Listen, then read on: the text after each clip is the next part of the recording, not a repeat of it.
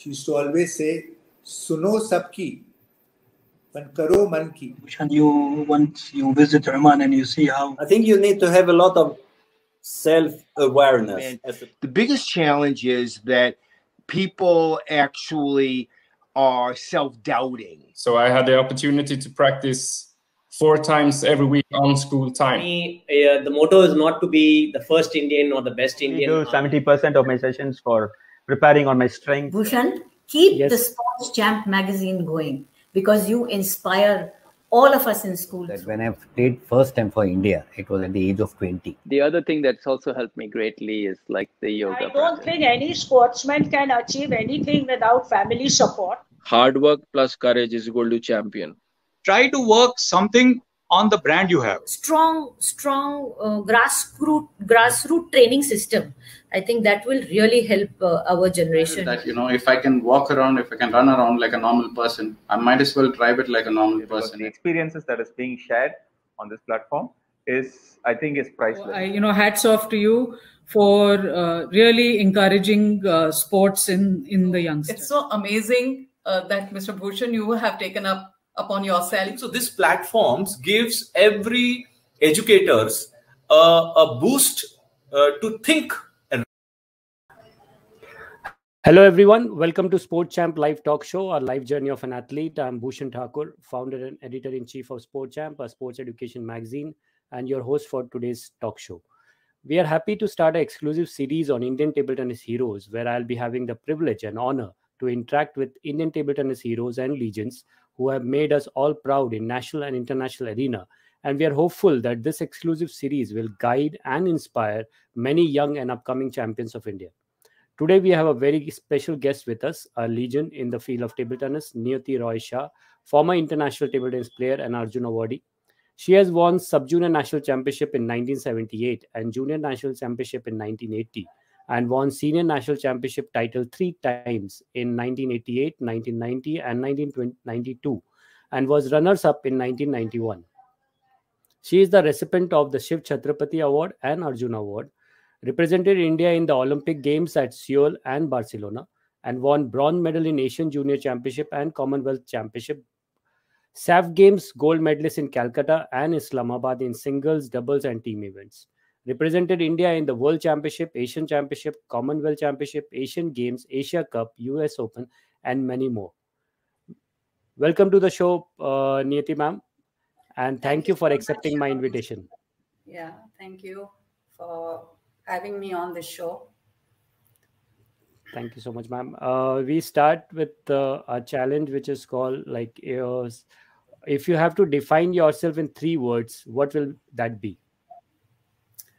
I would like to say that I'm a very introverted person, and that is how I would like to define myself, as an introvert. Yeah. Okay. Ma'am, what do you think about the Sport Champ platform and this exclusive series which we have started on Indian table tennis heroes? I think you have done a wonderful job, and you are doing a wonderful job to promote table tennis. And in fact, I was shocked when you called me and you asked me to come on the show. So I think it's good that you're mixing the old players with the new players, and I think if a lot of table tennis players watch this, I think it will help them in future. Correct, ma'am. Ma'am, tell us about your childhood. How did you get into table tennis? I chanced upon table tennis when I changed schools when I was in the 5th standard. There were several table tennis tables in my new school, and most of the students used to play as many games as they could during the short break and the long break. So it so happened that once there was an interclass tournament. So I thought, okay, let me also take part, because soon I too got attracted towards the game, and even I started playing with these other kids during the short break and long break. So when they had this interclass tournament, I too, gave my name. And my new school was a co-ed school. So I won the title, beating a boy in the semis and the finals. And actually that motivated me into playing the game more seriously. And these two players whom I had beaten in the semis and finals, they were playing, they were representing the school for the inter-school tournaments. So they were supposed to be, champions. So then my sports teacher in school told my dad that, she has a lot of potential and talent. So why not, make her join a gym or somewhere, where she can pursue table tennis more seriously. So that is how it all started. Okay. Which city it was, like where you Mumbai. started? Mumbai. Okay. Mumbai. And my new school was St. Peter's School, which was in Mazagon. Okay. Ma'am, what was your parent role in making you a champion? Like how they used to support you? See, actually, I come from a sports-loving family. So my father was a football player who had played for the country. And he was the main force behind motivating me into starting to play table tennis. So he was a man of very modest means. And he always used to tell me that the only wealth I can give you is, sending you to school, educating you, and exposing you to playing sports. So that is all. And he used to accompany me for tournaments as a junior and a sub-junior. And he used to come with me in Mumbai, out of Mumbai, for the tournaments. And since he was a player himself, he used to always advise me on the physical and mental aspects of sports. So definitely he was the most important influence in my career. He was someone I could always bank on, and he taught me the importance of discipline and hard work. Okay. And who was your mentor or coach? Like how did your coach and he helped you to achieve your goals? My first Narsapur. He was already an established state level player when I started playing at the Matunga gym in Mumbai. Okay. He somehow spotted me, playing with the other beginners. And he saw my enthusiasm and passion to learn more about the game. And so slowly then he started, talking to me about the technical aspects of the game, how to hold the racket, your footwork, your stance, how to bend and stuff like that. So he was the one who taught me forehand counter, backhand counter, basic footwork, and topspin, laying the basic foundation to my game. Subsequently, my father requested him to play with me every day after his practice session was over for about half an hour or so, kind of feed me the ball so that I get, my strokes properly. And which he did. But then sadly, after a year, he moved to Bangalore to pursue his engineering degree. And then he quit playing. So after that, I did not have any coach till I got selected to attend the national coaching camps at Patiala and Bangalore. Okay. And during your training schedule, what used to be your training schedule in your training days? And specifically for your what you used to do for mental training? So basically, as a kid, I used to get up at 5:30 in the morning, and my morning session was devoted to exercise, physical exercise, because my dad emphasized the importance of physical fitness. And actually, my dad was the principal of a mentally retarded school in Mumbai, and we were living within the premises. So, and that school had a huge playground. So, like, you know, kind of morning at 5:30 in the morning, I had the whole playground to myself. And my trainer was my dad. So, the mornings used to be either running or skipping, or, you know, short sprints, or, you know, shadow practice. Then sometimes it used to be little strength training with light weights. And stretching was something I used to do a lot. So, you know, during the short sprints and the side running and shadow practice, my dad used to time me. So he would say that, okay, you're running in so much time, so now you should be faster. Try to raise your level. Try to raise your level. So that would last for about 1.5 hours in the morning. After that, I would rush to school and get back home by around 3:45. And my evenings were devoted to playing table tennis at the Matunga gym for about 2.5 hours. So my ultimate goal before starting any training was that I should practice seriously and stress myself in practice, as I would be later stressed in a tournament. Correct. So I would always practice with a purpose, knowing exactly which shots I wanted to work on.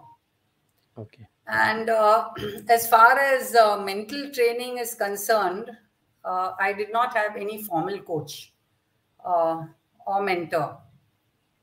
I used to practice visualization, and I learned some breathing and relaxation exercises.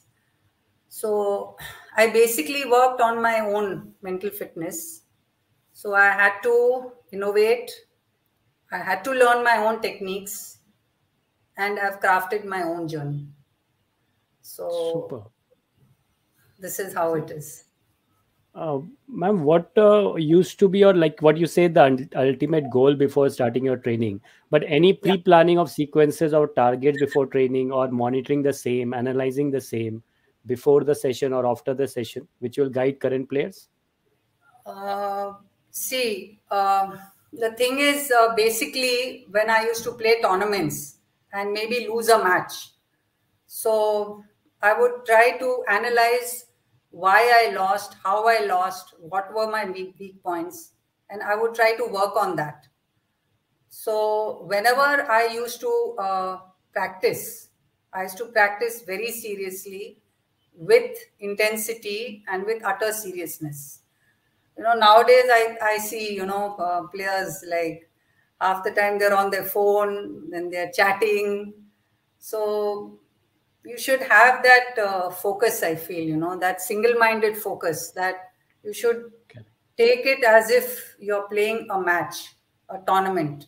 Only then, when you are actually playing a tournament, you won't, you know, choke or freeze.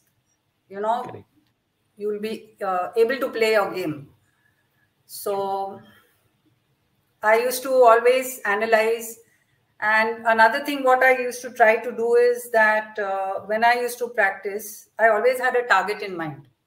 So I have the ball, you know, at a particular place with a certain amount of either spin or speed. Okay. So how often I was able to do it, how often I was able to reach my target, that is how I gauged how much I've improved or benefited from that practice session. So basically, I used to take that very seriously. No fooling, no talking, nothing. Ma'am, what was your initial struggles on your journey of becoming a champion, and what once was one special thing in you which keeps you ahead than others? See, Bhushan, actually, when I started playing table tennis, I had absolutely no idea why I was playing table tennis. I had no idea, why was I working so hard? Why would I, get up every day morning at 5:30 and run, whether it's hot or cold or, whether it's raining or, I don't know. But I only know one thing, that I was passionate about the game. I loved the game and I enjoyed what I was doing. So, rallying consistently on the table was something which I found fun. So in those days, I never thought of it as a struggle or, something like that. I would say basically I was self-motivated. But however, all that changed when I started playing at the national level. After winning the sub-junior national champion, and when I moved on to the juniors, so initially I struggled to adjust, because I was playing against bigger and better players. And then once I won the junior nationals and I moved on to the senior championship, again, it was the same story. I had to, struggle to compete against bigger and even better players. So that was the thing. And then after I won the senior nationals and when I started consistently playing for India at the international level, so I think the competition there was at a altogether different level. There were so many kinds of players from so many countries, some playing with the pen holder, some, in fact, there were a lot of defensive players in those days. And in India, we, hardly had about 2 or 3 defensive players. And then, that pen hold, where forehand and backhand play with the same side, So that, and then every player had a different technique, their footwork, their stroke play, everything was different. So I struggled with that too. But overall, I can say that I enjoyed the journey. Super. And, yeah. Ma'am, so what according to you in this journey which you were just explaining about, who was your toughest opponent in those times and why? The toughest opponent for me in those days, without any doubt, was Indupuri. Okay. I had played her several times, but I was never able to defeat her. Though she was the more experienced player than me, I was much fitter than her, and I was able to cover the table, much faster. And but the closest I came to beating her was, I think, at the Western India Championships at CCI in Mumbai. I was 2 games up and 2017 up. Oh. And yeah, I just needed 1 point for victory. I lost that game 2022. Then in the 4th game, there were a lot of good rallies, a lot of forehand, backhand counter, and she really made me move all over the table and, tired me. That game also I lost, in a very, very close match. That was also something like that, 22-24. And in the 5th game, she beat me convincingly. So I think she is the only Indian player to have remained unbeaten till her retirement. I don't think any player has beaten her till she stopped playing the game. And she was not only a role model and an inspiration to me personally, but I think she was a role model and inspiration to many players of our generation. So, not only was she a great player, but she was a wonderful human being, and she was mentally very, very strong. And I think she has played some of her best table tennis under pressure. And, giving all her health problems and, other problems that she had, I mean, she continues to amaze me till date. And I think she's the table tennis, greatest table tennis player India has ever produced in women, I feel personally. Correct. I too feel the same. Indupuri ma'am was there in one of the show, and we were thrilled to hear her journey across. Ma'am, how you used to plan your goals in table tennis? That is a very good question. See, I would always set goals I plan to accomplish.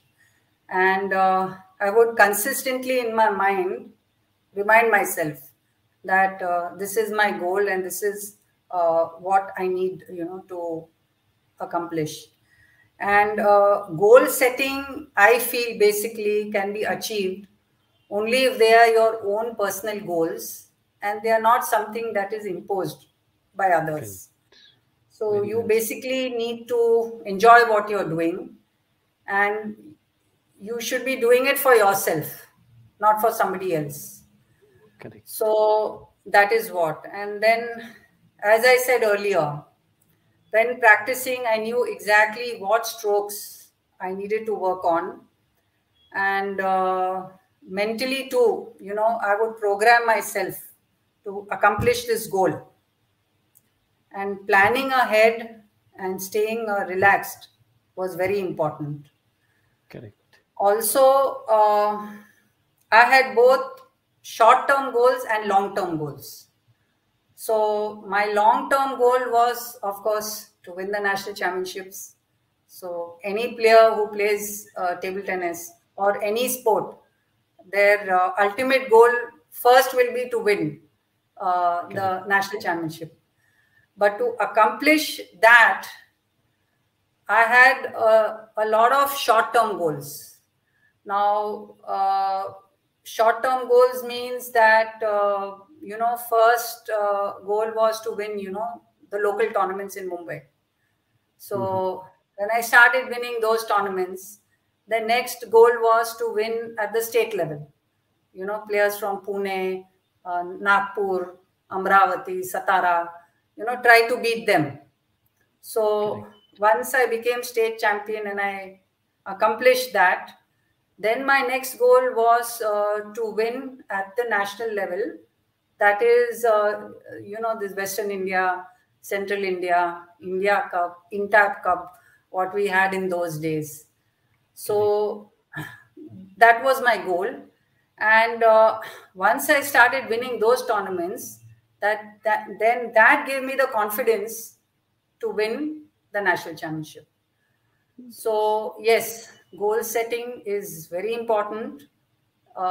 You should have specific goals, and you should not give up, because many times I've seen, many talented players, they too have goals, and then if they, consistently lose in 2-3 tournaments, then they say, what the hell, I'm losing, and they quit or they lose interest.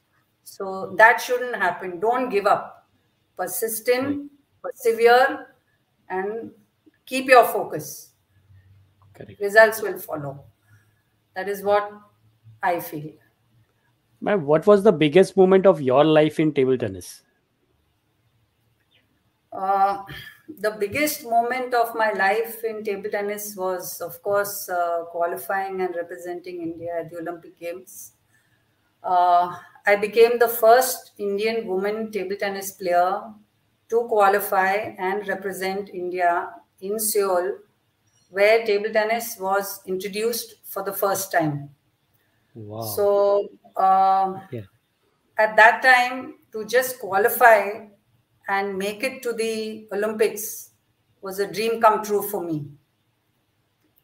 So it was a, fantastic experience to be one among the top 64 players in the world. But sadly, it also made me realize that how far I actually was to winning an Olympic gold medal, to be very honest. Oh. I mean, and the other winning, bronze at the Commonwealth, then winning gold medals at the SAF Games. I won the singles, we won the team events, and I won the doubles in both Calcutta and Islamabad, if I recall correctly. I do not recall the years, but I recall the place. And I think it was a very proud moment for me to stand on the victory stand and hear your national anthem being played. So I think that is one of the biggest moments of my career. Fantastic, ma'am. What guidance you would like to give to players and parents who are currently striving hard to achieve their goals? One thing I would say, it is the power of self-belief. Believe in yourself. Think positive, believe positive, and strive for a positive attitude. You must always overcome yourself before you can overcome others. I would like to give you a very small example. The world boxing champion, Muhammad Ali. He used to always proclaim before every fight, I am the greatest, I am the greatest. He not only got himself into believing that he is the greatest, but he also got his opponents into believing that he is the greatest, whereby winning half the match even before entering the boxing ring. So I feel that, positive self-talk leads to positive performance. So never underestimate yourself. This is number one. And number two, again, when preparing for a tournament, practice seriously. This is one thing, I'm emphasizing again and again, because I did, one short coaching stint here in Chennai for about 3 weeks, and I saw the, casual attitude of the players. They keep their phones on the table near the net. Then every 3-4 balls, they have to go and check, their phones. So, I mean, I was wondering what's happening, what's going on here, So I feel that, you really need to practice with a purpose and give every practice session your 100%. Practice as if, every stroke, as if a big match depended on it. Only then you won't feel that stress when you're playing, in a tournament. So your best today might not be your best tomorrow. So always strive for perfection and improvement. This is what I feel. What a fantastic piece of advice, ma'am. What is one biggest learning you had in your journey of sports, which you would like to share with all of us? My biggest learning in the journey of sports was that, it has made me a much better and a more well-rounded person. It has taught me how to accept both success and failure equally as part of life. And it has taught me time management, discipline, and it has helped me to build and improve my confidence level. And most importantly, it has exposed me to, certain areas in life which I would have never learned sitting in a classroom. So I would say that it has made me both mentally and physically tough. And that has transferred into my work life too, you know, not only into my work life, but even into my family life. Like, I mean, as a parent, you know, I have enormous influence over my children. So I still take my health very seriously. I still take my fitness very seriously. And as a kid, both my sons have been seeing that, you know, mommy works out and she's very careful what she eats. There's no junk food at home. Junk food is banned at home. Let me put it that way. And usually it is, you know, homemade food. So all these values, I've somehow, I don't know how, but it has transferred to them. And today, of course, now they're all grown up and on their own. But both my sons work out. Both of them don't eat junk food. And both of them are extremely health conscious. So yes, sports has not only taught me, but I've been able to transfer that to my family, to my sons. And it has helped me a lot, benefited a lot. As it is said that once a sports person, always a sports person. So you're maintaining the same in your life. Yes, true. Niyati ma'am, before we log off, what you would like to address to all sports person and sports enthusiasts of India? I would like to tell one and all that play some sport, either as a hobby, as a recreation activity, or you can make it your career. But, you know, I think playing any sport, you know, teaches you the importance of hard work, perseverance.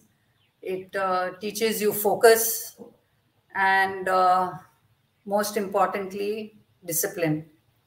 Yes. So, you know, which is necessary in all aspects of life, not just sports. So regular exercise can develop a healthy mind and a body. So please make fitness a priority. And I would like to wish you all the very best. Thank you so much, Niyati ma'am, for taking out time and agreed to share your life journey, which will definitely inspire and motivate many. Thank you once again, ma'am. Thank you.